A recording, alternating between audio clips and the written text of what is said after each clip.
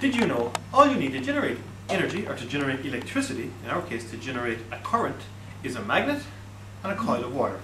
You can't see here, but inside here you've got a coil of wire all wound around. And all you need to do is move a magnet in and out of a coil and you generate electricity. There's no way to see we're generating electricity here, so even though I keep doing this, it doesn't look like I'm generating electricity, but I actually am. So to prove it to you, I'm going to hook this up to what's known as a galvanometer, which is a bit like an ammeter, and basically it measures current. And now as I move this in and out, lo and behold, my dial is moving, telling me that I am generating electricity. So almost all electricity that you've got in your home is generated somewhere along the line by a magnet moving in and out of a coil, or maybe I keep the magnet stationary and get a coil moving in and out of a magnet. So every time you plug your kettle in, it's plugging into wires, and the wires somewhere along the line are being connected all the way back to a generating station. And that generating station, somewhere inside it, has got a big magnet and a big coil of wire, and one of them is turning relative to the other. Okay, so we get rid of the galvanometer just to show you what's going on here. I'm going to turn the, well actually I'll try it like this before I turn the light on. Once again, in and out. And you probably can't pick up on that. Let me just flick it up to there. And we go again. Yeah. Yeah, you can actually pick it up? Mm-hmm. Okay.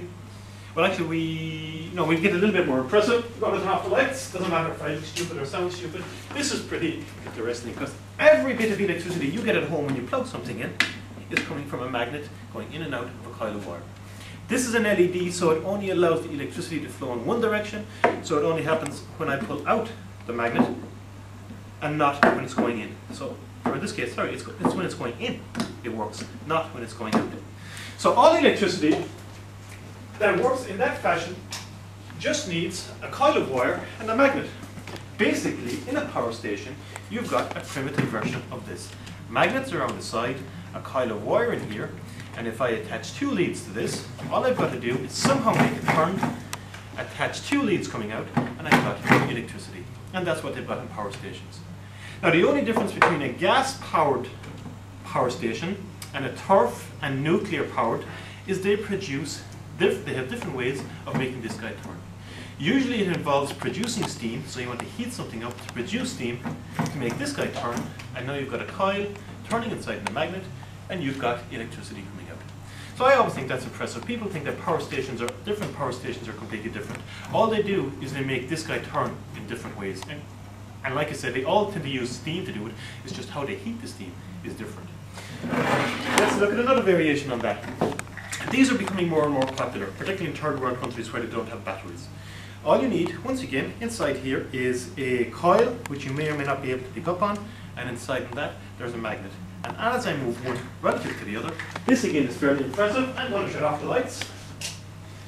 So very handy if you don't have electricity. All you need is a magnet and a coil of wire. And when you stop it, it doesn't work. Now usually these guys have got something inside them called capacitors, which store the charge when you don't need it. So as you're walking along, you could be shaking this. I could have this turned off, so it's storing up all the charge and it only gets released when you want it. Now just like powering a light bulb, you can do something similar to power a radio. In fact, there's a new device being built for hikers such that they can charge. In fact, I won't turn on the lights. Can we now get you, Mark, just to focus? Oh no, we will. No, we won't turn on the lights. We've got something similar here, which is my dynamo. Dynamos, everybody used to have these years ago when we didn't have money for batteries. Once again, this used to be attached to your bicycle.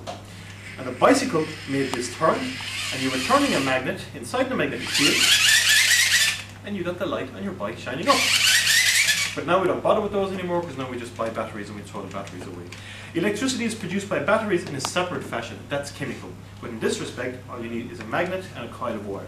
So we're going to finish up. If you can get the big screen up there, Mark, let me know when you got it. Just by looking at a computer simulation of what's happening here. And on the website, I give you an address for where you can locate this. But once again, what you've got is a magnet and a coil of wire. You're thereabouts. My coil of wire is this here. You can see the electrons in it. It's hooked up to a light bulb. And now, rather than moving the magnet in and out of the coil of wire, we're just going to make the magnet rotate about. And to make the magnet rotate about, we turn on our tap. And as we turn on our tap, we've got a play down here at the bottom. As we turn on our tap, it makes the wheel move around, which makes the magnet move around, so it's a bit like the magnet is moving in and out of the coil of wire. If I make the magnet move faster by turning on more water, it's going around more quickly, and as a result, my light bulb flashes more quickly. Once again, all you need is a magnet and a coil of wire to generate electricity. The fancy word for it is electromagnetic induction, and it was discovered by Michael Faraday back in 1820.